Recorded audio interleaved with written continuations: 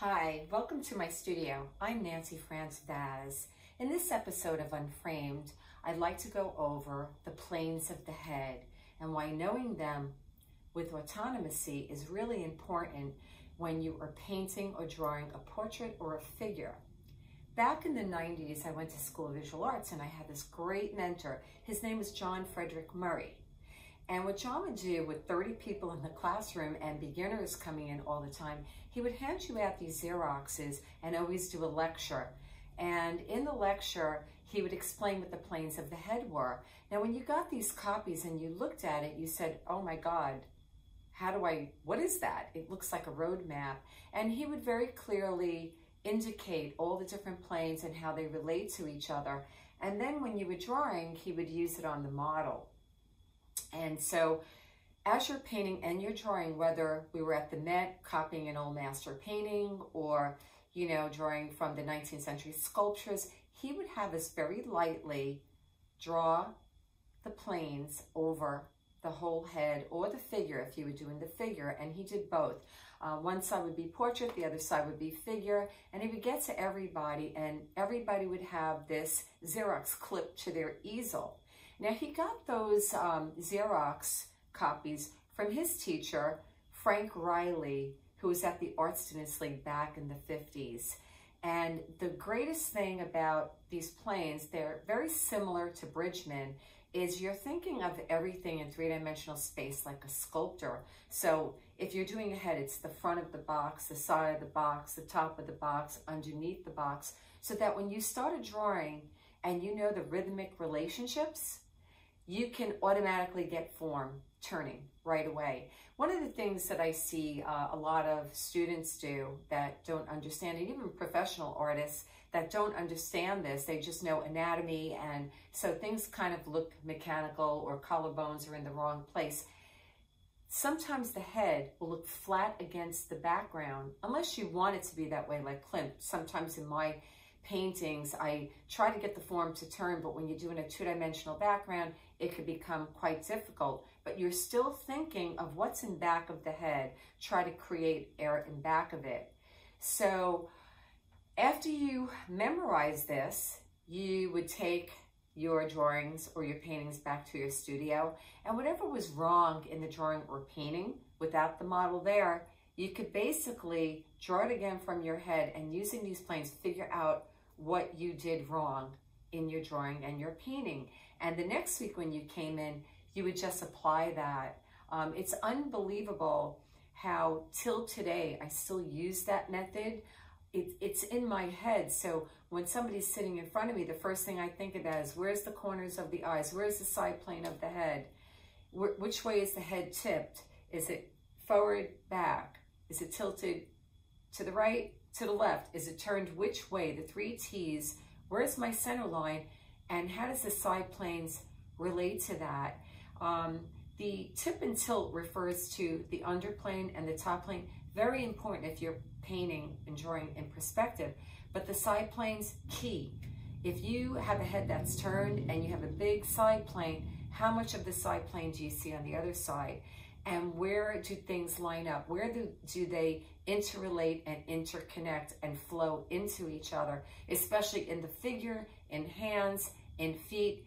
You need to think of this. Now, I'm going to leave a link below of a book or two that I recommend that I have in my bookcase, and I recommend really getting a library of books together that all have the same information. They're just stated a different way, but it's all the same thing. Or you can leave a comment below and I could email you my Xerox copies. Now, if you're very into the planes of the head and structure and knowing them and improving your drawing and painting, I will be doing a Zoom workshop in July that you could sign up with from my website link below. So without further ado, let's get started with the planes of the head. So here's one of the Xerox copies I was talking about with the planes of the head. So as you can see, it looks pretty complicated and you always think about boxing it up. So from the front view, where it's dead on, we call it, equal on each side. So, it's 2/3, 3/3 to 2/3, and then 3/4 view, profile view. And you could see that in all of these, the planes are the same, but they're not. They have a different shape, but they are the same. Just that when you turn it to the side, you have to try to figure out what it lines up with. So the first thing you would get is something like this. And what you're thinking about is the shape of the head. So everybody's head is different. Some people have a rectangular shaped face. Some people have a square face. Some people have a triangular face, a heart-shaped face. You have to determine what is the shape of the head. That's the most important thing. Forget the features, forget the eyes, forget the nose. If you don't have the shape of the head, you do not have the portrait. So if your uncle was about 2 blocks away, you would recognize him immediately because of the shape of his head. There are no two shapes alike. So it's like fingerprints. It's the same thing. So first you decide what is the shape of the head.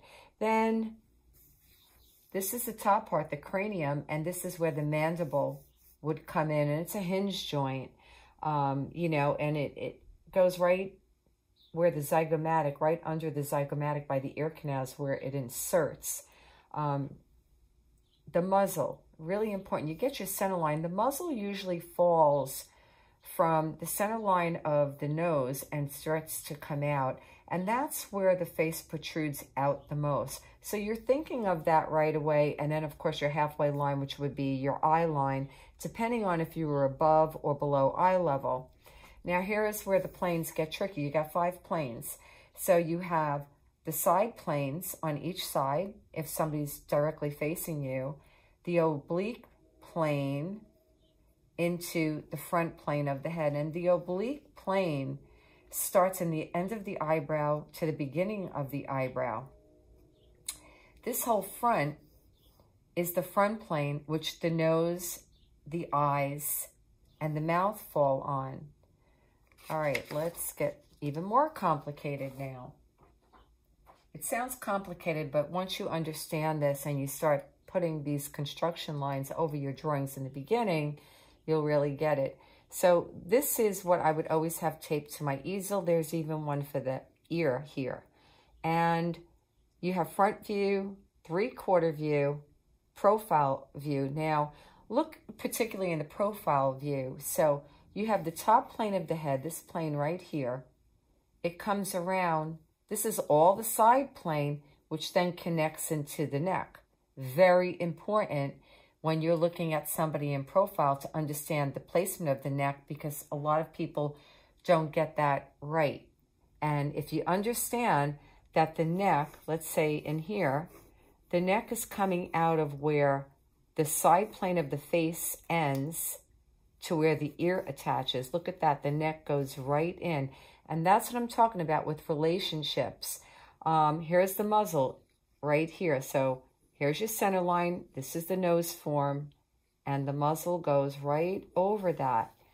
In here, here's your philtrum, which is your lip area that leads to the cupid of the lips. And I always look for that to be the center line. That's, you can really nail it. And where the little center of the nose in between the nostrils, that would hook right into the philtrum. So this is called the teeth cylinder, and then the chin form. So there's all these different forms that relate to each other. If you're looking at 3/4, well, here's the side plane. Starts at the end of the eyebrow, corner of the eye. So if you have somebody, a model in front of you, always look for that, especially if it's in shadow. And I'll show you a couple of, not only a drawing I did from a cast, but a couple of paintings I did to explain that. So here's the side plane. It ends by the corner of the eye. Now, the oblique plane comes right after that. So if you're drawing something from the front, like here it is. This would be the front plane, but look what happens. It starts to turn off, and that's your oblique plane, which then becomes, look, the side plane. So these are the angles of the head. Now, you don't want to draw with round lines because round lines just don't hold up. The old masters drew with straight lines, and that's where you get more structure and more believability, and it won't look cartoony or more like an animation. If you look at going back to the 3/4 view, So here's the oblique plane. It ends where the eyebrow ends and comes around here. The whole center of the head, the center or front plane, is the eyebrows, the corner of the eye, the nose, brings you right down to the chin form. Now, the corners of the mouth don't line up with that. They come past that to the middle of the eye. When you're drawing a nose and you want to figure out where the corners of the mouth are, you would just indicate where the side plane of the nose is, get the muzzle here, and then the teeth cylinder here. You can figure out where everything starts to turn down, and look, there goes the corner of the mouth on this angle. So let me move this forward here. And here's a drawing I did from life. I'll take this down so that you could see it better. This is a drawing of William Shakespeare that I did from life, and it's a block-in stage, how I first think of it, and then the second pass of it.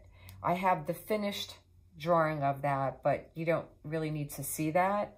I just want to explain this, and then I'll go into a painting and how it all relates together. So what I first did, if you think of Barg, it was all done with very light lines, very angular. And as I'm doing this, I'm already thinking of the planes of the head. So I get the whole outside shape.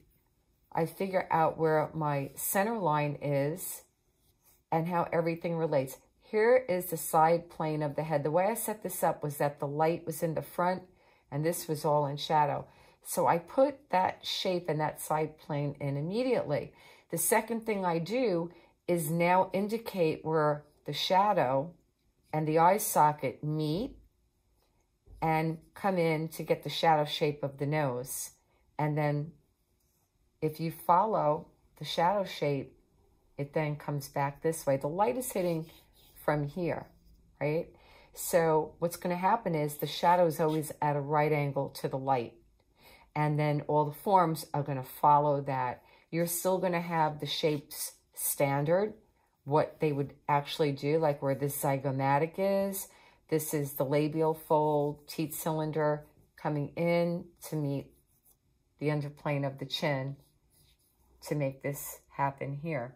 So now here's my block in, and I usually do it all in one direction, or if I do it back and forth, I'm going like this.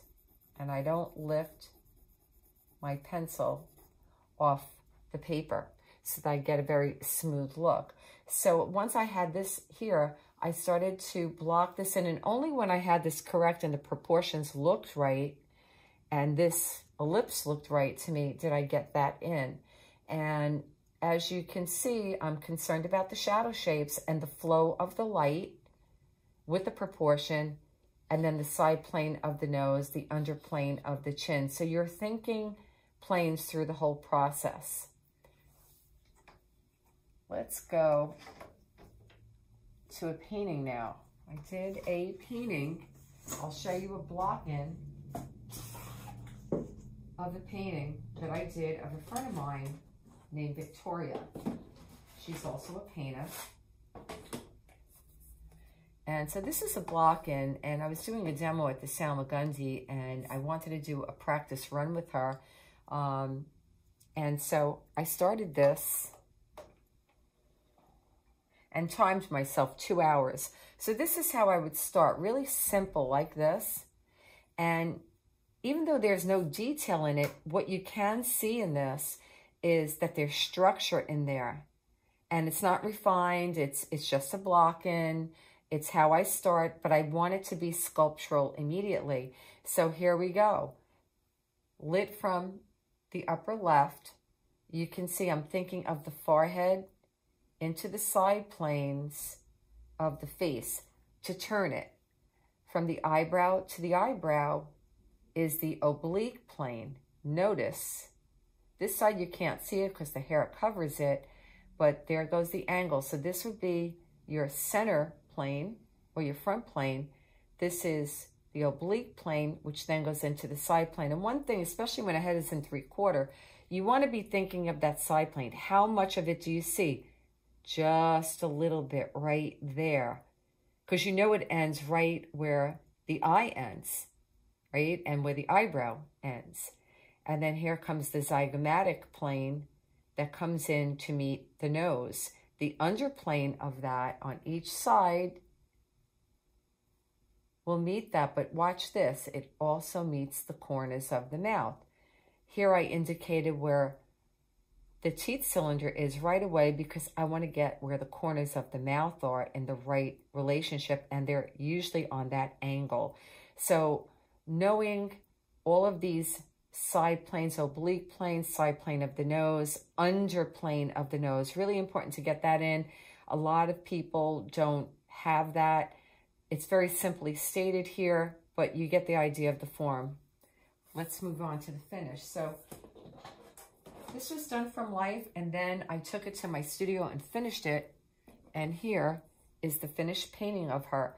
So I started with raw umber, and I got my background in right away, but you can see the strong planes of the head into the underplane, into the neckline. Notice that the side plane and underplane of the nose, so it turns, and then you have a form under here. There was a lot of bounce light. I was in the Salmagundi and it had a double light in there, so it was really, really difficult, as opposed to the former painting I showed you was the lighting situation that I did in her studio, so I would have a practice run with it.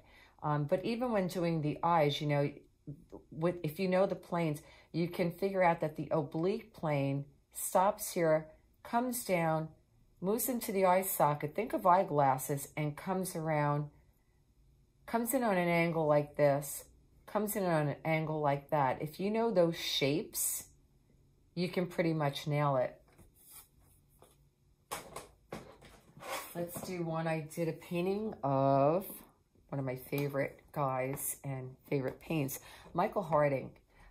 So I started this from life at the First Face conference, and it was really difficult because the lighting in there. So I took a shot of him.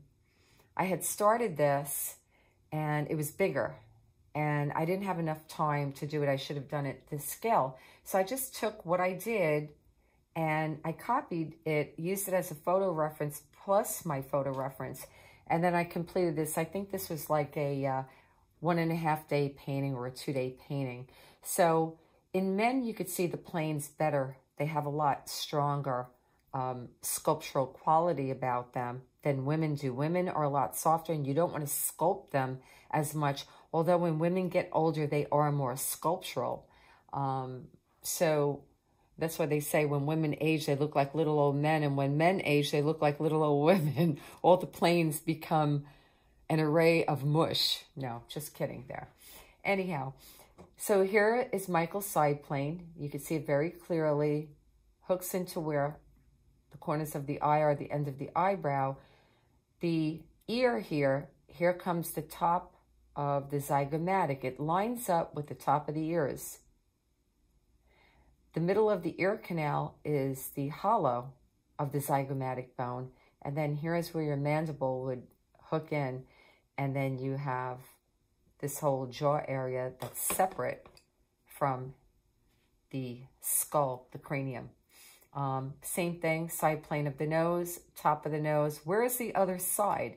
You can't see it, but you have to indicate whatever you do see, even the side plane here. There's a little bit of a side plane, little bit, you do have to neutralize. And I think in this one, I could have even neutralized this a little bit more, but I didn't have a great shot. But I could actually go in right now and fix all of that.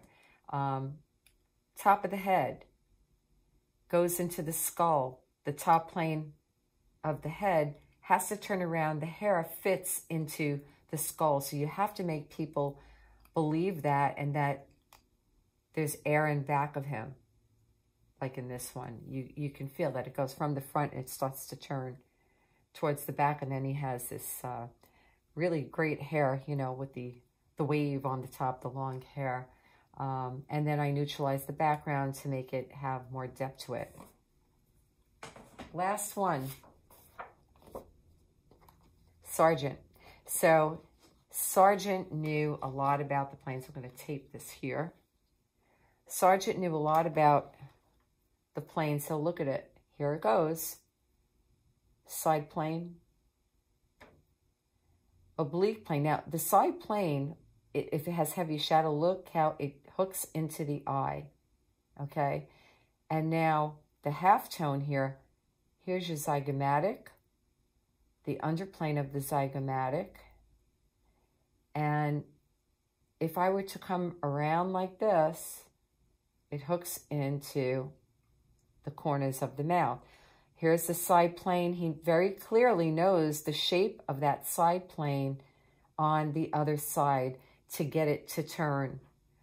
Very aware of that, and you can see it very clearly there. He's very aware of, this is called the glabella, and it's a down plane. And then there's an up plane, and this guy has a bump on his nose, so it's going to come up. It's going to go down and then come up. And what the glabella does, it's like a triangular shape that has a relationship with the socket of the eye on this angle here. Also, this shape here of the shadow shape from the eyebrow, which is really important, it's a down plane into the side plane of the nose. You notice it's on the same angle. They are married together. They follow each other, which then become the side plane. So you have a top plane and a side plane of the nose. And you have to know those shapes. Here it is again, the labial fold. How do you figure out where the corner of that mouth is? It's on that angle. It comes around the ball of the nose and the wings of the nose to the other side. So that's it for this week's lesson on the planes of the head. Thanks so much for joining me today on Unframed.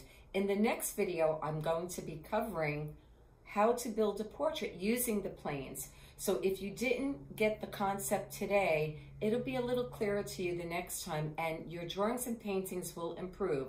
So don't miss that episode.